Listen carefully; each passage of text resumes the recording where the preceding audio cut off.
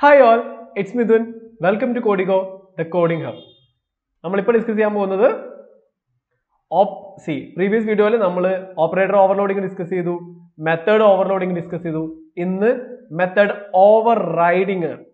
Okay, method overriding. See, method overriding actually related to polymorphism related, but it's related to inheritance also. Okay, inheritance also. Somehow we already constructor overriding concept which override just inherit same function then access simple concept. Okay, that's it. Problem. Let's take an example. Let's take a basic example. Okay. Class, let it be there, operator overloading. Okay, so let's create another new Python file, overriding. Okay, so let's discuss overriding. So class, we have class A.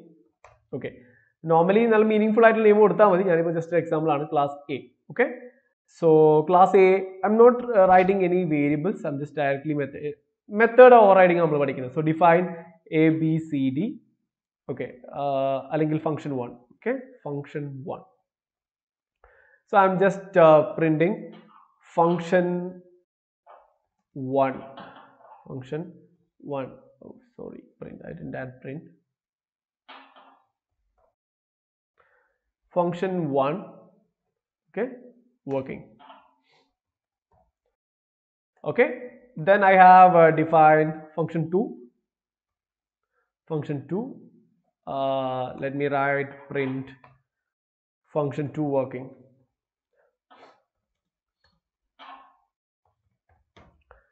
I have another class B. Okay, so I'm just copy pasting this. I'm very lazy guy.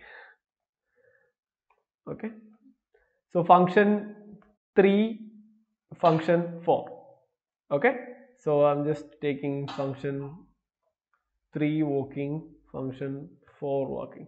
Okay, so when you create a class B object, so obj is equal to B of, and you can see obj dot kodukumba we have now function 3, function 4.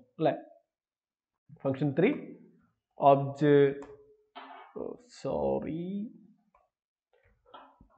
obj dot function 4. It will work, definitely it will work, no doubts. Okay, so function 3 working, function 4 working, right? What if I am inheriting A by B? Class B A ne inherit cheyanu. Function 1 and function 2 would object available. Object dot function 1 available. Object dot function 2 available. Just run it. Function 1 working, function 2 working, 3 working, 4 working. So everything working fine. What if this function have a name func, F-U-N-C. Okay, and what if this function also have the name func? So let me remove the function 2 function all, and I'm just calling obj dot function. What will happen? We already discussed this concept. This available class in inherit all functions available. Function 1 function available. Similarly, function 3 is function. So, one pair methods function inherit and function already function class. Okay, content function 4 working from class B.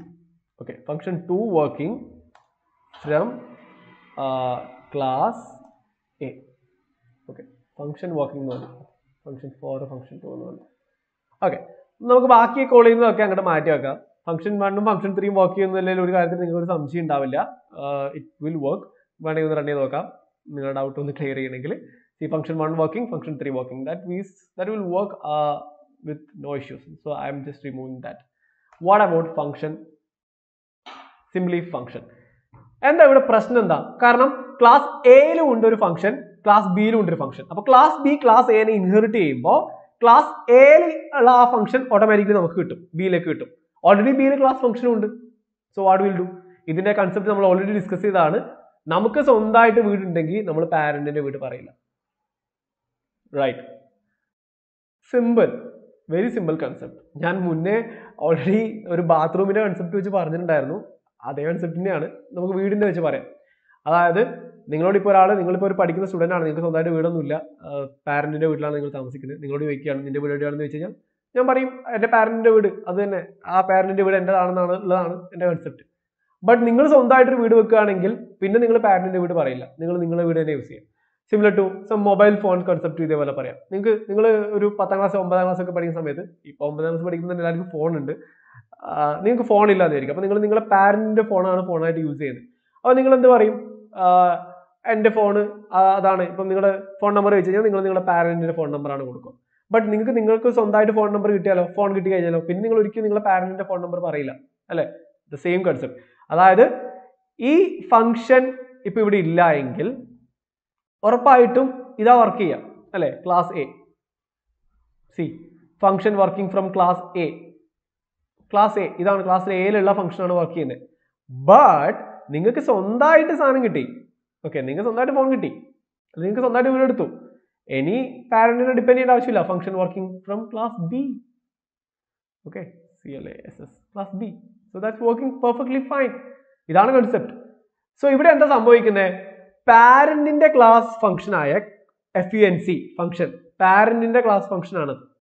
അതിനെ നിങ്ങളുടെ child class, അല്ലെ, പാരന്റിന്റെ function ആയ അല്ലെങ്കിൽ പാരന്റിന്റെ മെത്തഡായ FUNCനെ ചൈൽഡിന്റെ മെത്തഡായ FUNC വന്നിട്ട് over ride ചെയ്യപ്പെടുന്നു. That's function ഓവർറൈഡിങ്. അതായത് ചൈൽഡിന്റെ method വെച്ചിട്ട് പാരന്റിന്റെ method അങ്ങ് ഹൈഡ് ആയി പോവാം. That's what over riding.